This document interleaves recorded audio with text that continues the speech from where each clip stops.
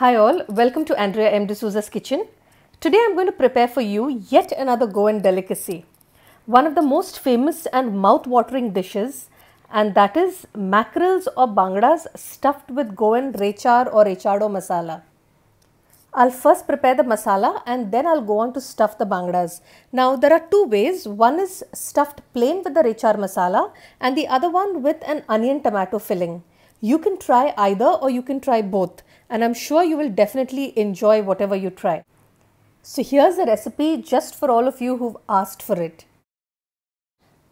I'll begin by taking around 30 to 32 Kashmiri chilies. Now as you can see, these Kashmiri chilies that I have are rather big. So I'm going to break each chili into 3 to 4 small pieces. To that I'm going to add around 12 or 13 big cloves or 18 to 20 small cloves of garlic. As you can see, the cloves of garlic I am using are rather small. So I've used 18 to 20 small pieces. To that I'll add 1 inch of ginger chopped and half a teaspoon of jeera, along with around 40 corns of pepper. You can also use 35 corns if you think it gets too spicy. Then take around 10 to 12 cloves or lavang and 2 inches of cinnamon. Now I'm going to take 1 cup of Goa vinegar. I won't add the entire thing right now to these chilies. I'm just going to add around 3/4 of the cup and let it soak for a while. If you don't have Goa vinegar, then you can also use red wine vinegar. But preferably if you have Goa vinegar, nothing to beat that taste in your Recheado masala. I'm going to mix all this and I'm going to keep it aside for around 2 or 3 hours. The longer you keep it aside, the better it is. Just occasionally in between take a spoon and just mix it around a bit. And it's preferable that you use a glass bowl, because whenever you have lime or vinegar and if you're keeping it for a long time, then glass is the best option.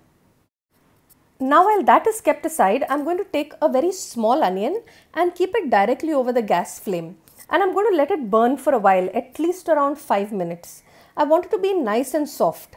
Now after 5 minutes, when you see it nicely burnt, let it keep it aside and let it cool down for a while. And after it cools down, you remove the outer covering and the ash and throw it away. And then when you cut the onion, you will notice it's a kind of a pinkish, softish, tender color. And that is when you will cut it into small bits and we will add it later on to our masala. See, this seems done, so I'm going to remove it now. And this is what it will look like. Now suppose you don't want to use it directly over the gas flame, then you can use around 1 teaspoon of oil and fry the onion as you would normally do for the other masalas. I'll now take the chilies and other things that I had soaked in vinegar along with my onions and add them to a mixer. To that I'll put around 1/4 teaspoon of salt. If you want to put more, you can put more, but I prefer so much.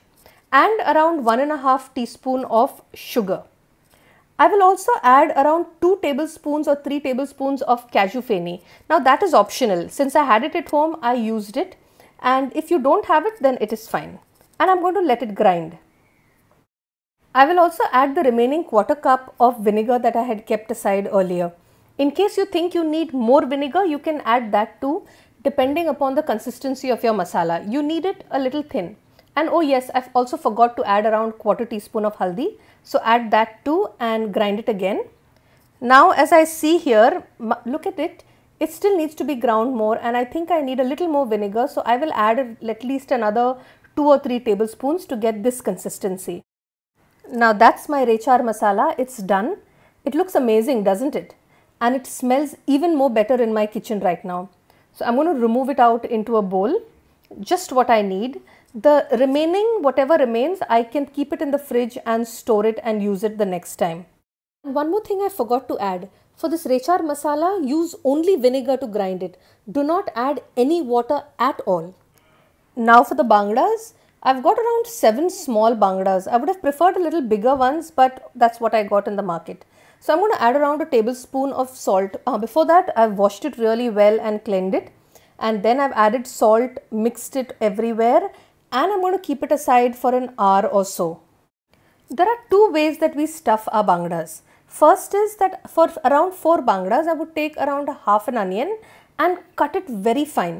And to that, I will also add around 1 very finely cut chili and either half a big tomato chopped fine or maybe 1 small tomato. I'm going to add around 2 tablespoons of rechar masala. Now this depends on you, all depends on your taste. You can add more, you can add less. So I'm going to mix it all up, and I prefer using my hands because you need to really crush that tomato and onion well. So use your hands, crush it really well, and then we can use it to stuff our bangdas. If you think you need more salt, then you can add around a 1/4 teaspoon more. I have not added because we really don't use too much salt. Now this is what our stuffing will finally look like. It looks appetizing, doesn't it? I'll start stuffing in these bangdas. Now these bangdas have been slit in the center, and I'm going to fill in the stuffing here. Now since I'm using one hand for the camera and one hand to cook, it is a little difficult, so I'm going to keep that camera aside and use both my hands so you will not see the process. And then I will use a string and tie up these bangdas. In the same manner, I'm going to stuff all my 4 bangdas. For the remaining 3 bangdas, I'm only going to put plain rechar masala, no onion tomato stuffing. This is another way that you can stuff them. Do not put too much of masala because then it will be too heavy to eat. So just a little bit is more than enough. And you don't need to use a string here because the masala sticks by itself, so it will not open up. Okay, now all my 7 bangdas are stuffed nicely, so I'm going to start frying them. I'll simultaneously use 2 pans. I've put around say 1.5 big cooking spoon of oil in the pan which has got 4 bangdas, and the other pan I'm going to put 1 spoon, cooking spoon.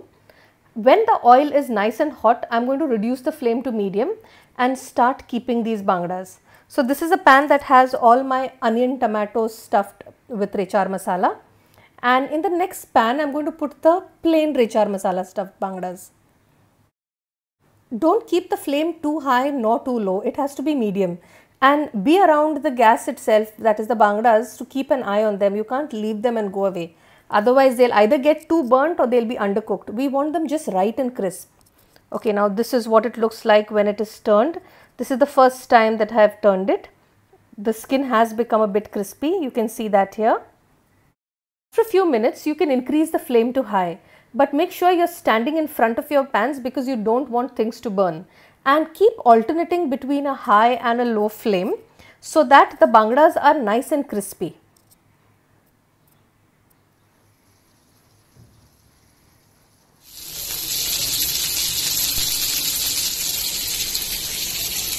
My kitchen is smelling absolutely amazing right now. But I think my fish is done, so I'm going to switch off the flame and start removing these out. This is what they will look like, nice and crispy and well fried on both sides. There you go, they can be enjoyed plain or with rice and fish curry and pav, anything of your choice. So I'm sure you will try it out and enjoy it as much as we did. And when you do try it out, don't forget to send me pictures of the food you've cooked as well as your feedback and comments that you send. Here are the links that you can contact me, and here's the ingredients just for you. Enjoy yourself and do not forget to like my video and subscribe to my YouTube channel. Have a great day ahead.